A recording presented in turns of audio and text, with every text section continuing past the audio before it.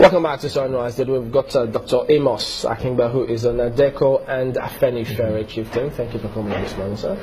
Thank you for having me. Could you give us your impression about, we just had the Iowa representative leave the studio. He was talking about the statements they made. What's your impression about all of these threats and counter comments? I'm not surprised at all. Nigeria is threatening everybody and groups. What do you mean, Nigeria? Are we not Nigerians? Yes. We're threatening ourselves. Yes. When we lie to ourselves and we're reaping the fruits of lying, that's a threat to our livelihood. We say we're a federal republic. We're not federal. We're not a republic. We say the state of Nigeria is secular. We're not secular. We use taxpayers' money to send people to Saudi Arabia and Israel every year. A country that is built on fraudulence will reap fraud. And when the fraud is coming, we say people are shouting. Why wouldn't they shout? Hospitals are gone. Schools are gone. The roads are not there. Electricity does not exist. Water is scarce. And you think people will not cry? So those are the little pointers that have resulted in this kind of statement. They are the major thing that is afflicting Nigeria. We were not like this originally. Igbos, Yoruba, all the various ethnic groups, they were living in harmony. Productivity was going on. We had industrial estates booming, springing up. We have 4 refineries. They're all there. And our population is increasing. The things to make life worthwhile, they are not there. People are going to bed without food. Children are emaciated. Research evidence are coming out that the cranial capacity of the brains of our children are getting smaller. And you say people will not shout? We're victims of the lie that we call our own, the social contract, which is another name for the Constitution. We say we in Nigeria give this Constitution to ourselves. We didn't. It was imposed. And it's not working. It's centralized. And the good things of life are not available for Nigerians. And they are crying. And you begin to blame them. You don't blame victims. You blame the system that produced the victims. So they're actually on the same side when the Igbos say that we want secession, and the Hausa said, okay, you can go freely. The Middle Belt say that we're not part of the North. You have Afenifere on the one side. They're all crying out for the same thing. Correct. Do they realize this, though?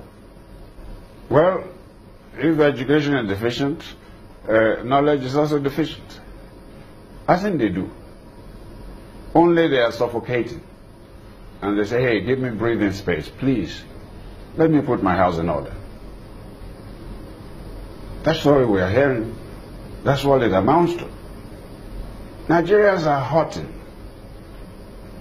Religion and ethnicity and whatever else is used to mask the class divide. The elites have let us down.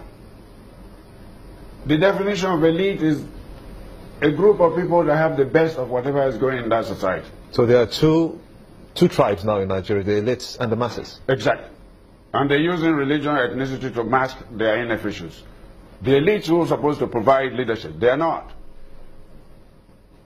All these professors, fellows of these institutes or that, they can't make roads. Even their own cars, they cannot repair their cars when they're bad.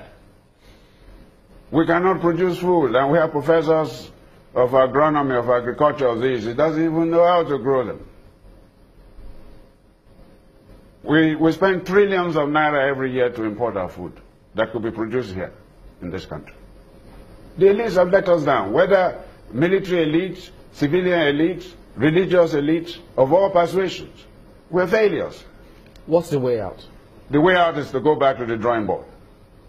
This constitution is not made by Nigerians. It's imposed. A federal constitution should be truly a federal constitution. You don't centralize everything. The people at the center in Abuja, they're loafers. Things go there, whether in the National Assembly, the judiciary, and the executives. They are not serving. They cannot do it. They are not machines. They put too much on. There's too much centralization of responsibility, of rights. And so the thing is breaking down and people are shouting and you begin to blame the victims. We are all victimized.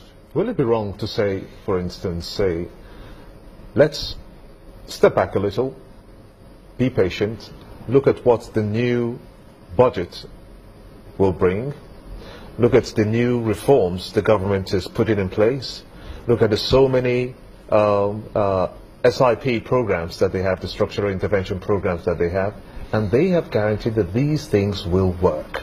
Can we be a little more patient to see that we see the benefits before we conclude? Jim, but please, please. You say they have guarantee. Which guarantee do they have? We've been having budgets every year. They never work. We are in June now, almost to the middle of June. But the budget has not been passed. It's a new administration. Yeah. Does it make a difference? New for what? New bandits. New corruption. What is the difference between last year and this, except with that we're going backwards? No, they say that in the past 16 years of the PDP, this government said in the past 16 years of the previous administration, it has brought this country to ruins and they are trying to fix it. That's what they would say. Do you not believe that they have the capacity to fix it? Nobody can fix this system. It's like putting square peg in round hole. It wouldn't work. It's not Buhari's fault, or Jonathan or the previous ones. They were handed and still being handed instruments, i.e. the Constitution, that cannot work the way it is. If I could pick it up from there, Doctor. So how do we approach this? Because we've seen people come into government, or before they come, either they come into government or when they leave, they talk about restructuring or ensure we have a proper federal system. But when they are in government, the story changes. Yeah, when you are eating, you don't talk. That's what they say. And they're all eating now. The executives, the legislators, and the judiciary. The masses, they are going to go beyond control. That innocent people will be beaten up on the street. We're getting nearer there. History is there throughout the world. We are human beings like other societies. When you push somebody to the wall, they react. Nigerians are reacting, and we are trying to blame them.